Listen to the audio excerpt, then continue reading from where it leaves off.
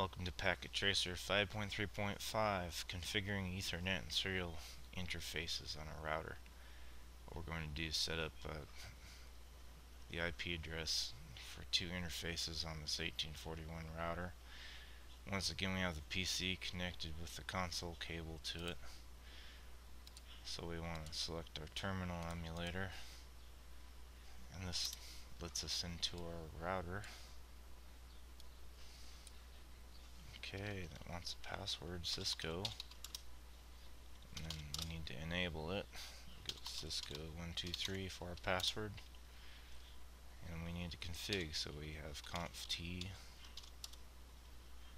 Alright, first interface we're going to pick is our fast Ethernet 00, which is connected to this switch. Goes from the router to the switch for our local network. So we go IN for interface, use tab, we go fast Ethernet 00. Now we're going to add just a description to it. Connected to switch.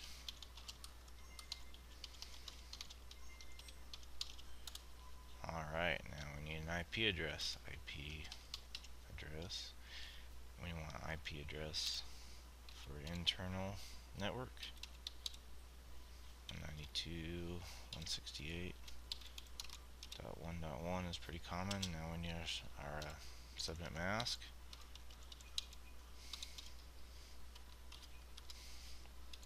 Three 255s and a 0 class C address.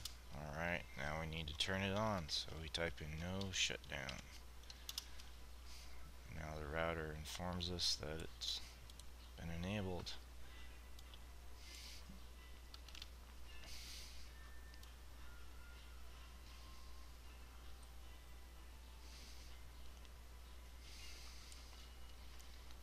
Alright, at this point we type in end. It's configured, and we need to make sure it's working, so we'll do show IP route. And it shows, here's our IP address and fast Ethernet 00. Now we're going to work on our serial interface. When going between these two routers, pull this off. Serial 010 is the interface we're going to work with.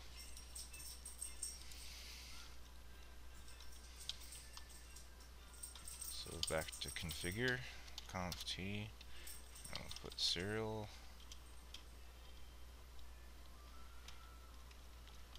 N for interface, SE for serial, 010. Now we need a description. Connected to ISP in this case. Now we need IP address. So this one's 209.165.200.225, and our subnet mask 224 in this case. It's been subnetted out. Alright, now we need no shutdown.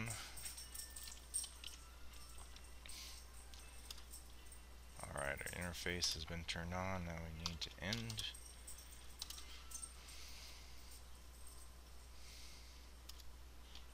Show IP route. Alright, shows our serial and our fast Ethernet. Can also try show run.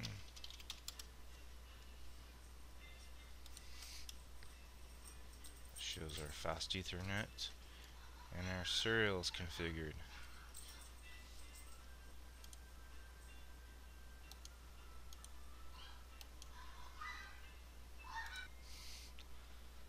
Alright, now that we've configured our interface, let's try to ping something to verify connectivity.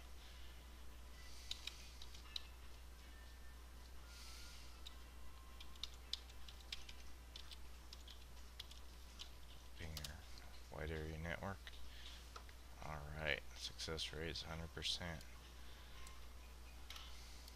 Now we need to save.